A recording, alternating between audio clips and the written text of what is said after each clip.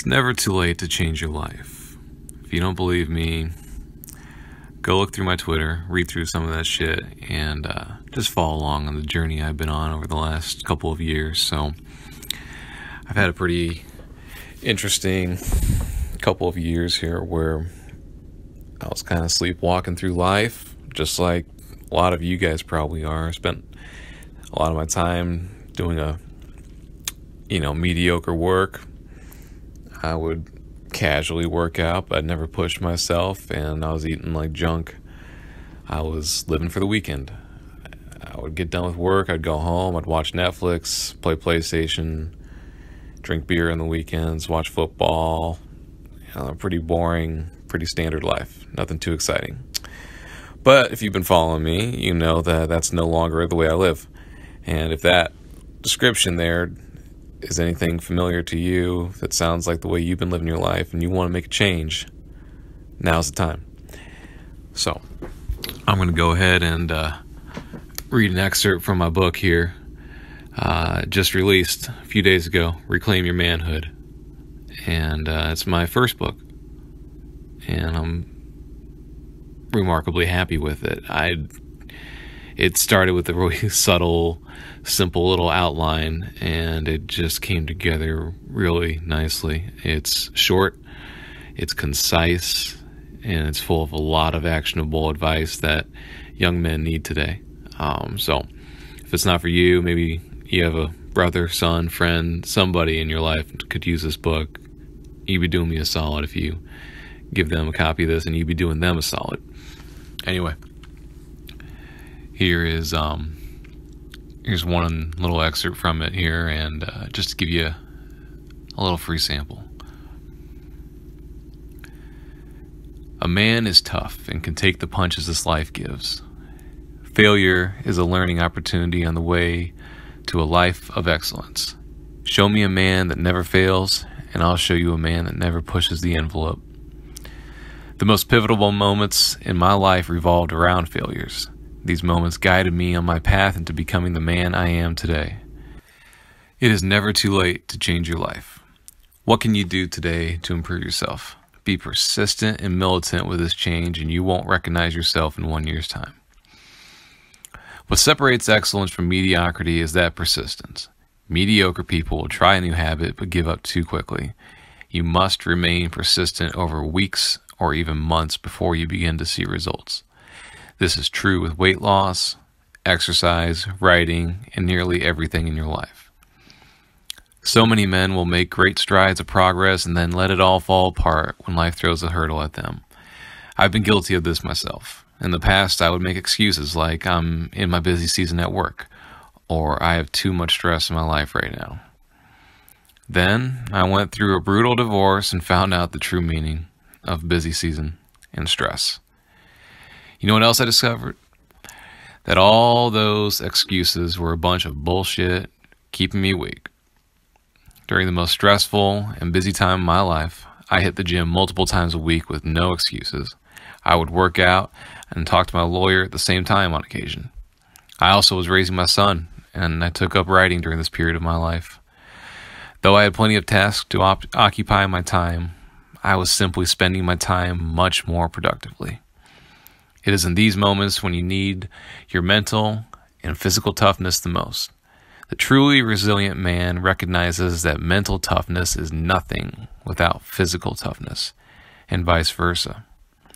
Life is going to throw adversity at you, and how you handle it will define your resilience and your true character. The older I get, the smaller my problems seem. I remember getting upset about a $900 auto repair bill in my early 20s. Well, earlier this year, I had an unexpected maintenance bill for $3,000. The $3,000 bill bothered me less than the $900 bill. Yes, I'm making more money now, but I've also changed my mindset. And in the grand scheme of things, these hurdles don't really matter. They're a part of life, and that means you must prepare for life's little emergencies.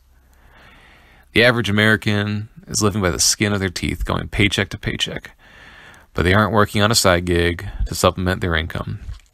They have the sports package on their TV and spend too much time and money on drugs or alcohol, yet they'll complain that they can't seem to get by. These people will sooner take handouts than give up their little pleasures that they feel entitled to. Reclaim your manhood and prepare for your own future.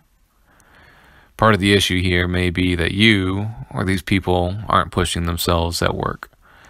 So many will clock in and clock out doing the bare minimum. If you're willing to go the extra mile, it puts you above the average worker.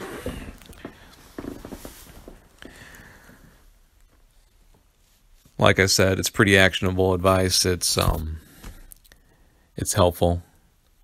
It's something a lot of men need to hear. I see a lot of people in my life and just out when I'm walking around that they're sleepwalking through life. And I see it because I lived it. You know, I struggled a lot in school, not in the way typical people do. I was too smart, and I couldn't learn how to do ordinary things that most people take for granted.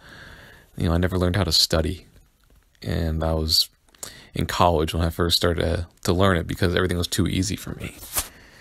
So I had straight A's in high school. I scored well on the ACT. And then I went to the University of Illinois. And if you're questioning how smart I was, or am, I got into the school to study actuarial sciences. And most of you probably don't know what that is, but basically it's the nerdy fucking loser. I'm just kidding. They're not all losers, but they are nerdy. The nerdy guy who punches numbers and tries to figure out what kind of rates insurance companies need to set to make sure they make money.